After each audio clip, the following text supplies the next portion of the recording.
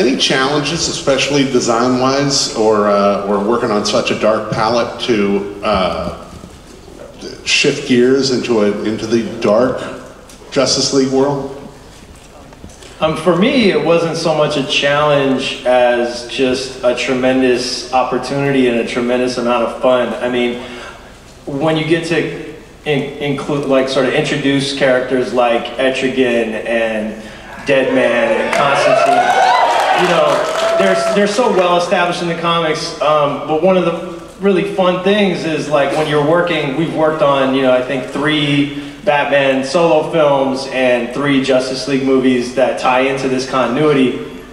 And those characters are a tremendous amount of fun and actually a huge challenge, because the Justice League characters all are kind of like perfect and godlike and almost carved in marble, and you know, you have to stay pretty close to the established traditions. With these characters that we're introducing in Justice League Dark, they're the freaks and the monsters, and they're more off the wall and bizarre, and there's more room to play, there's more wiggle room, almost like as much like latitude as when we're introducing villains, you know, but in this case we turn it on its ear because the monsters are the heroes. So yeah, they actually lend themselves to a wider variety of interpretations, and it's really, I guess the challenge then is in narrowing down what we want them to look and feel like, and how we play them against each other as far as their silhouette and their design.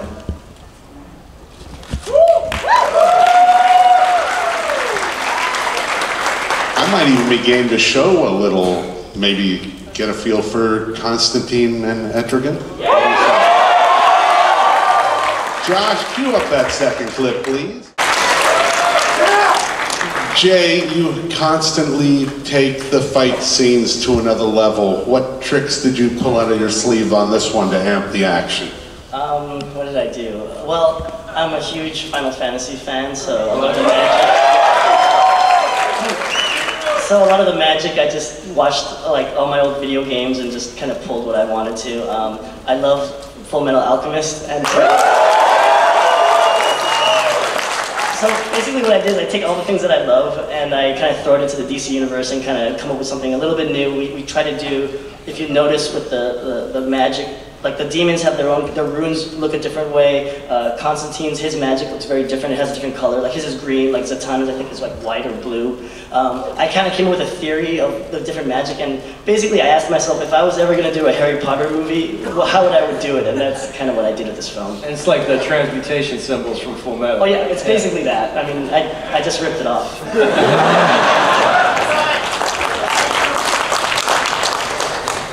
Matt, I know you know this character inside and out. Does it require any extra nuances just to deliver him by voice? I think, well, the most interesting thing about doing him in this context is exploring the different relationships with these characters, like exploring the relationship with Batman and Zatanna and Deadman and Swamp Thing, all of whom Constantine has very precarious relationships with, and getting to kind of play that out was a really fun thing to do, but also play it out, you know, to the air, to no one, in a booth, when there's no one there, you know, whereas I'd been used to kind of putting the trench coat on and doing it for real in situations. So it was a very different kind of way of working, but also it was so freeing in a way. And these guys were so great to work with in the booth, and we had so much fun kind of like exploring these different parts of Constantine, and we really had a good time.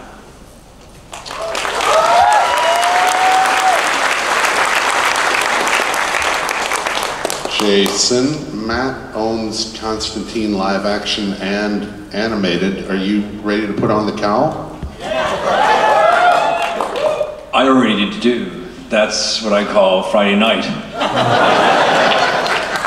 Dress up. You don't have to go anywhere. You can just kind of just perch yourself on top of your roof and make sure the neighbors get home okay. Stuff like that. I love, by the way, I love that that Batman got a bit of a whoop for his animuscles. Like, ooh. Was that you, Phil? Did you have to design his animals? I can't remember exactly how it goes. I think you did, Phil. Actually, what you guys didn't see is that prior to that, we cut it out. There was a shower sequence where he was showering, but we ended up cutting it. That was motion capture. That was motion capture. Full frontal.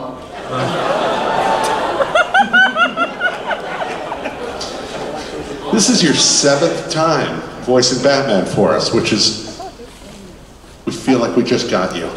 How do you, with so many other voices of Batman prior to you, not just voices but acting, how did you find a way to differentiate and make it your own?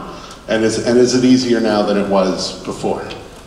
I don't think it ever gets easier. I certainly never ever take it for granted. I try to approach each film project on its own merits and almost like try to start again, because I want to make sure that the voice keeps evolving and changing. I think you know, over a period of time it should evolve and change, just as the actor's voice kind of continues to mature in different ways. So I think there's definitely been a progression from, you know, Justice League War to Justice League Dark, and I think you could probably, if you bother to sit down and watch all 7 of them in one sitting, which I mean that's a weekend right there. You know, you probably be able to hear that evolution, and it's also been a real privilege to witness Stuart Allen's evolution as the voice of Damien. He's been terrific, you know, throughout the series. Obviously, he doesn't figure in this movie, but I think that relationship between Batman and Damien is what sets this animated series, certainly from Batman's point of view, apart from the others. This isn't a Batman who works alone. This is a Batman who has this sort of complicated backstory and family baggage that perhaps the other Batmen don't quite have. Matt, we were joking about you doing a spell, but I mean, you had to do them during the series, and you do them in this film. Is there someone that teaches you this? Did you study Latin at length? How did that work on the series and then in this film? Well, the reason I didn't do it is because I can't remember any of them. I don't know any of them off by heart.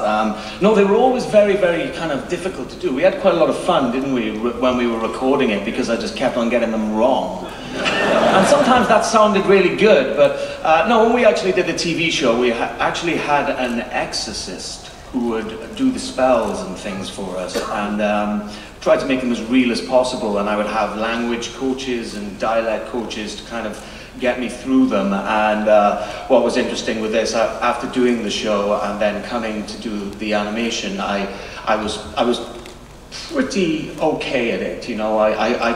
I'd done it a few times, put it that way. But they were always very difficult to get your mouth around as well, you know. I think there's so many different languages and different spells that you speak that it can be a difficult thing, yeah.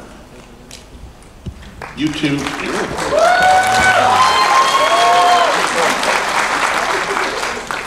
You two didn't meet until today, and yet you have the great comedy, like a buddy comedy going in this with great it's the odd couple chemistry. It is. How did that work out for you guys? You've both seen the movie, I mean, but you didn't act together. How does that work for you, and what'd you think? Yeah, it's a funny thing, because literally I just met Jason this morning. And then after watching the movie, I was like, hey, we work pretty good together on the screen, you know? But it's the first time actually meeting him in real life. And I'm Welsh and he's Irish, and I see a buddy cop movie in the making.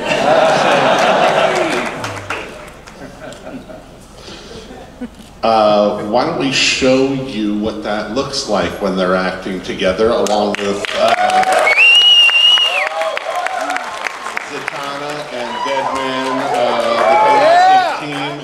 some shrouds. So Josh, please show the people. Beyond these two great actors, we also have a heck of a cast. That's Camilla Luddington as Zatanna, Nick Turturro as Deadman. You get Rico Colantoni later on as Felix Faust, and Jeremy Davies from Justified as Richie there. You got anybody, a favorite actor you guys thought killed it out there? Aside from Matt and Jason, of course? Jerry O'Connell comes back as Superman. Jerry O'Connell and most all of the Rosario Dawson, they're all back in there. We have quite the Justice League cast. I thought Camilla did a great job as Zatanna. Matt had a lot of really hard spells, but Camilla had to do all of her spells backwards.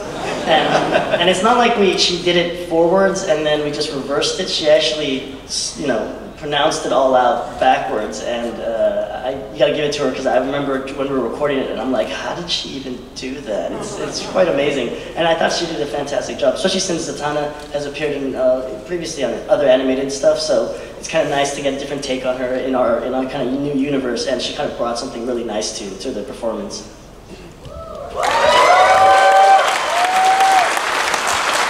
James, anybody that's well, you mentioned Nick Turturro. He's John Turturro's brother, and he does a terrific John Turturro impersonation, by the way. And he was an unusual choice, but I saw one of his, I don't know if it was his radio show or podcast. It was on YouTube, and I was looking for something that sounded very Brooklyn, and whatever that means now, I don't know what that means anymore. But he had a street sensibility to his delivery that was really brought Boston Brand to life as Dead Man. Okay. Anyway, he was great. Nick Turturro. Actually, there's one bit in the film where it's one of my favorite bits where Dead Man tries to possess Batman. I don't want to give it away, but it was great for me to record because I then had to do Nick Turturro's voice as if it was in my head, but as Batman. So it was really weird. It was like, what's going on in here? Oh, gee, I can't hang on. This guy's head is it's crazy in here. I gotta get out.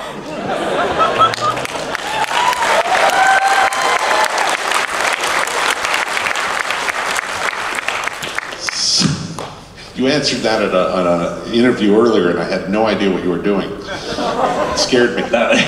It is scary, that's why I like it. And all these new characters that we got to introduce in this film, do you have a favorite? Somebody Phil, did you rather enjoy drawing anyone in particular? Yeah, I mean, I think for me, again, it's just the fun of being able to draw characters that are more pushed and, you have a tremendous amount of room to play. I think Etrigan was a ton of fun to draw. When I think of Etrigan, I think of the Kirby version, obviously, and then the Bruce Timm DC animated version. And while this, is sort of reminiscent of those and it's recognizable, we still did our own thing. Also super cool to do Constantine. We had, Matt's depiction in the live action series was spot on. So I was looking at reference from that. I mean, to be honest, I always have pictures of Matt just laying around on my desk. That's a whole other story. But it was cool to dig into the reference on all these characters. And Swamp Thing is a ton of fun to draw because he's so cool and there's so many different directions that you can make him work in. And it's almost an artist's playground because he's so organic, and so he lends himself to having a lot of fun with shapes and stuff. Right now. If we show you Swamp Thing now, we won't be able to show you anything later, and when we do premieres, it'll just be spoiling it.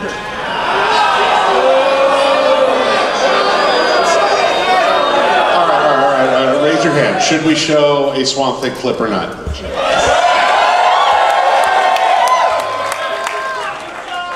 You want it? All right, we're gonna show the Swamp Thing clip, and then we'll go to audience Q&A. So after the Swamp Thing clip, get out here, line up, and it's your turn to ask the questions.